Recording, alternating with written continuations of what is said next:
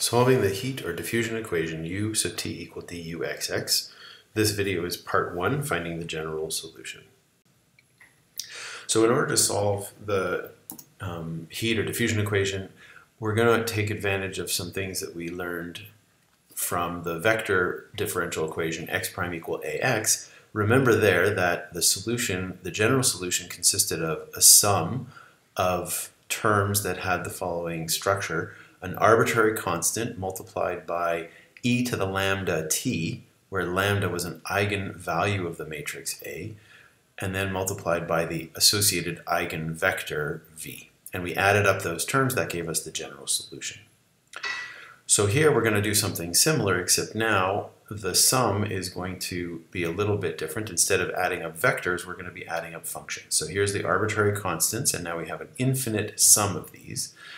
And that arbitrary constant is going to multiply e to the lambda t again, where this is an eigenvalue now of a derivative operator instead of a matrix operator.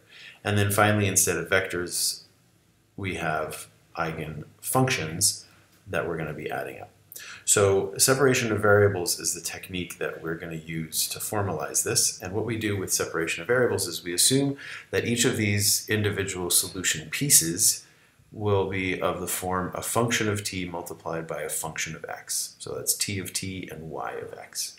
So we plug these into the differential equation u sub t equal duxx, and we get, on the left-hand side, we get t prime, where that prime is the derivative with respect to t, times y, and on the right-hand side, we get d times t times y double prime. So we can equate those because the equation dictates that. So we get t prime y equal dt y double prime, and dividing through by y and then by t, we get the equation t prime over dt is equal to y double prime over y. Now this isn't a useful equation as is, but notice that this whole side here does not depend on x, and this side does not depend on t. So if you have a function of t with no x and a function of x with no t that are equal, the only way that's possible is if they both are equal to some constant, and we'll call that constant beta. So now we can take this part equal to beta and separately this part and equate it to beta, and we get two equations, one for t and another one for y. Now the one for t is quick to solve. This is just a constant beta times d, so we know that it has the form t of t is equal to e to the beta dt. And now let's think about solving the y double prime equation.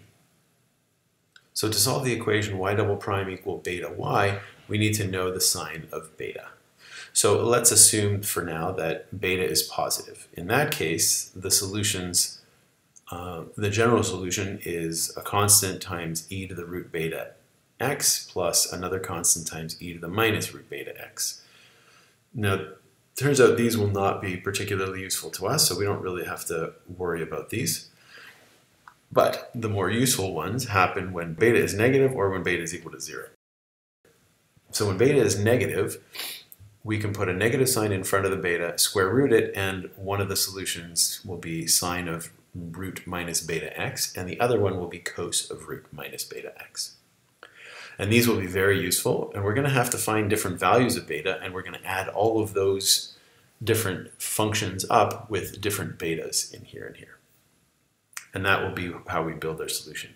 Now for some cases, this is the non-homogeneous boundary cases, as we'll see later, beta equals 0 is a case that is also actually useful. When beta equals 0, that exponential function for t just ends up being 1, because remember it was e to the beta dt, which simplifies down to 1 when beta is 0. And the corresponding y equation will then be steady states because the t dependence has no t in it. So what we end up with when beta equals 0 is the steady states. And the equation for y looks like y double prime equals 0. And that's always going to be solved by a straight line with some slope a and some intercept b. Okay, so this case will be useful for non-homogeneous boundary conditions. So we can forget about that temporarily and focus on the beta negative case.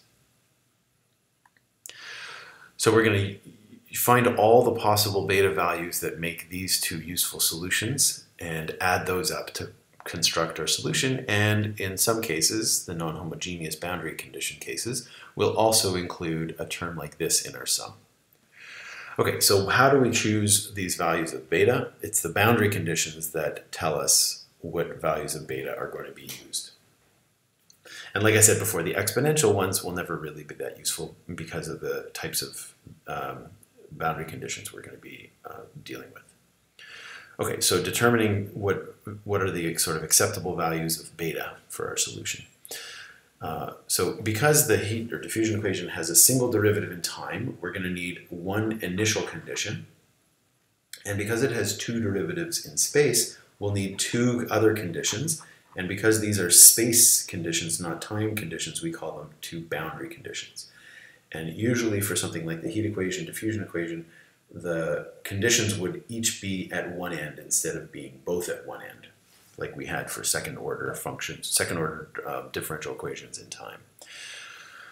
Okay, so there's two different types of boundary conditions that people talk about and use, and these come from sort of different modeling applications. One is if you ever want to specify the temperature at the ends of the rod or the concentration for the diffusion equation, or if you want to specify the flux. So if you're dealing with the actual concentration and setting that, say, equal to 0, then you would use Dirichlet conditions, and these would be called homogeneous Dirichlet conditions. And if you're using the derivative, which if you multiply by a minus d, it gives you the flux, then those conditions are called Neumann conditions. And these are the two that we'll discuss in this course. Okay, so how do these boundary conditions dictate the value of beta? Well, the boundary conditions need to be satisfied, and because they're 0, we want to make sure all the pieces satisfy these conditions. So let's say we have Dirichlet, 0 Dirichlet boundary conditions. It's like these ones here. So u is 0 at both 0 and at 3 for all time. So clearly the equation u at 0 is not satisfied by the cosine terms. So I'm not going to be able to include those, or said another way, we will be forced to choose an here in this sum of cosines to be 0, otherwise we fail to satisfy the boundary conditions. Similarly, the steady state, when you have 0 Dirichlet conditions, is necessarily going to be a 0 line. So that means we choose a equal b equal an, all equal to 0. And the only thing that we're left with in building our solution is a sum of these exponential times sine functions. Now we have to figure out what we can put in here. And so we use the other boundary condition, the one at 3, to determine that. So u at 3 has to be equal to 0. So when we add up all of these trig functions multiplied by exponentials, we want to make sure they're 0. Now the only way to do that is to ensure that the sine function evaluates to 0, and that means that 3 times minus square root of minus beta has to be a multiple of pi, where n can be 1, 2, 3, and so on for to infinity. So we can solve that for beta, and we get beta values of minus n squared pi squared over 3 squared.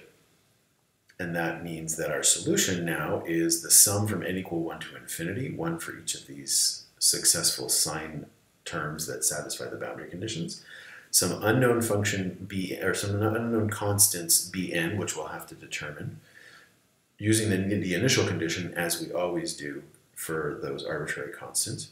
And then the eigenvalues are minus n squared pi squared d over 3 squared, multiply that by t in the exponent, and then multiply that function by a function of x, which is sine of n pi x over 3. So now to figure out how to specify the bn, well, we appeal to the initial condition.